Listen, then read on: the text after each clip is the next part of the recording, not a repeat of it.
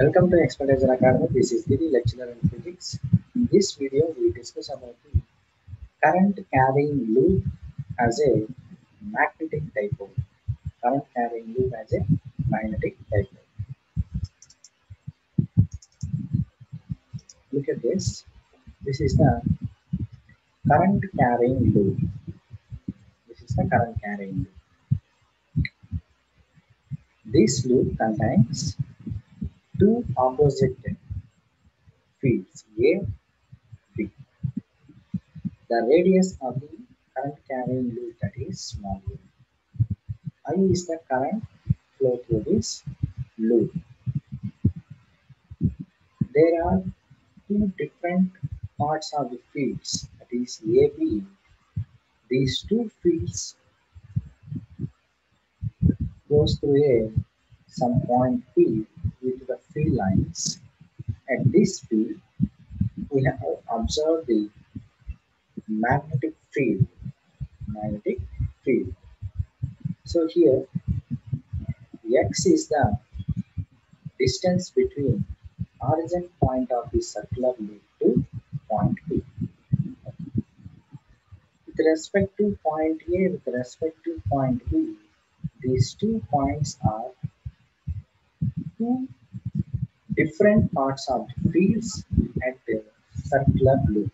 Okay. With respect to B, we have dB cos phi and dB sin phi. Horizontal part of the magnetic field, vertical part of the magnetic field with respect to point A. With respect to point A, we have dB dash cos phi, dB dash sin phi. Sin values always passing through x-axis, cos values always passing through y values. Okay. Here, the final result of this loop, the magnetic field generated at point P, that is equal to B is equal to magnetic field B is equal to mu naught N I A square divided by 2 into A square plus X square whole power 3 by 2. So this is the magnetic field. The magnetic induction at a point along the axis of a circular coil carrying current. Magnetic induction or magnetic field.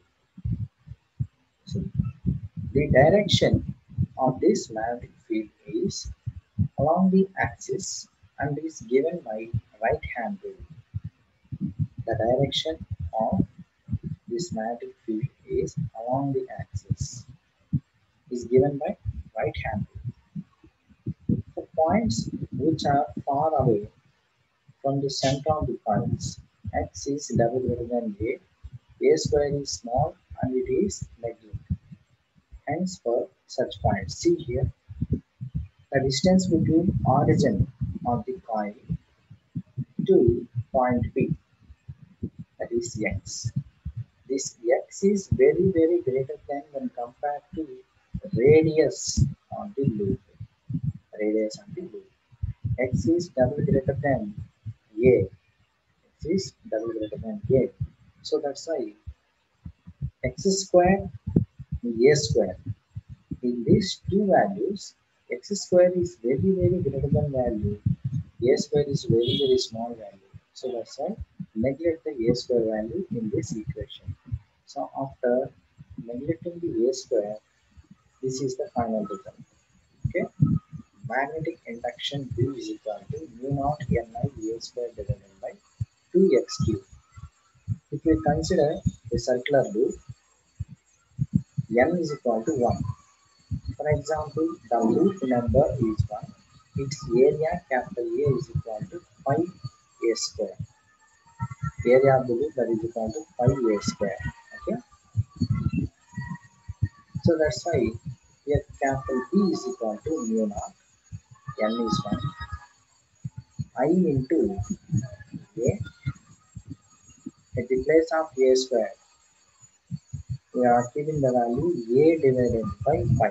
Okay, mu naught I A divided by 2 pi x cube. 2 pi x cube. Next, the magnetic induction at a point along the axial line of a short bar magnet is the magnetic induction at a point along the axial line of a short bar magnet is B is equal to mu naught divided by 4 pi into 2m divided by x cube. See here, first of all, multiply with 2 and divides with 2.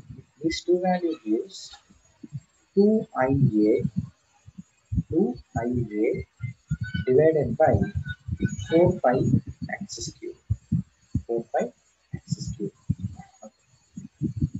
Here, IA gives capital M, magnetization value or magnetic moment.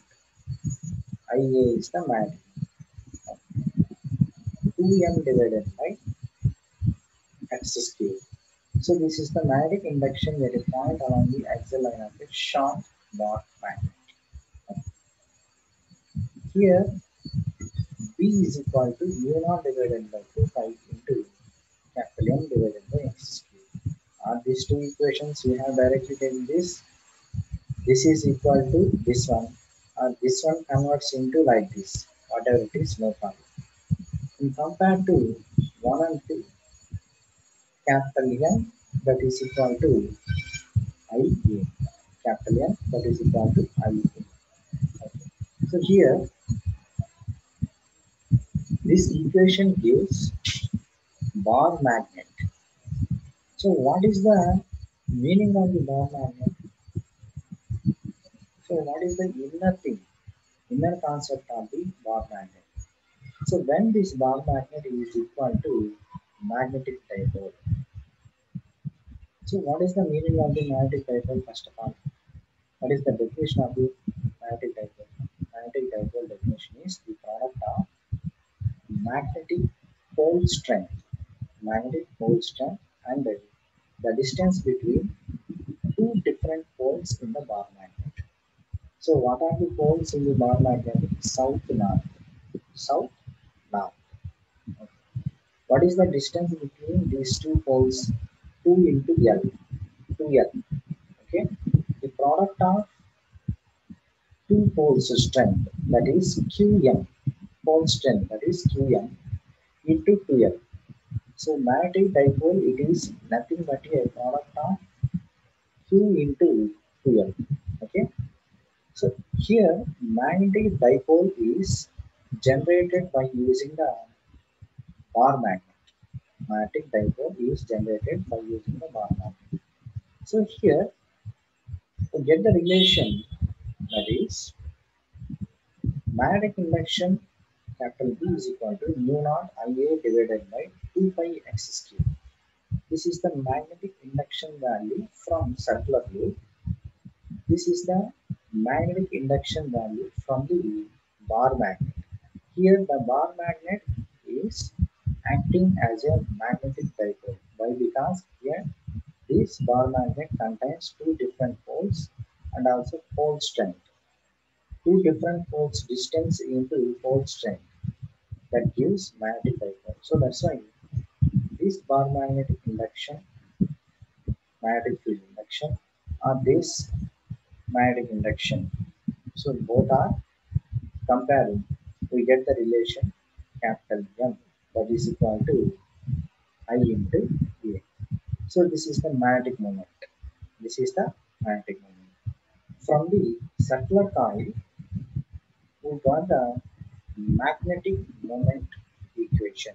That is capital M is equal to I into A. So that's why this current loop measured or acted as a magnetic dipole. So in this video, we discuss about information about the magnetic dipole and a circular coil. Circular coil. So this is the the information about circular loop as a magnetic dipole. So thanks for watching this video. For more videos, visit www.expertisoracademy.com.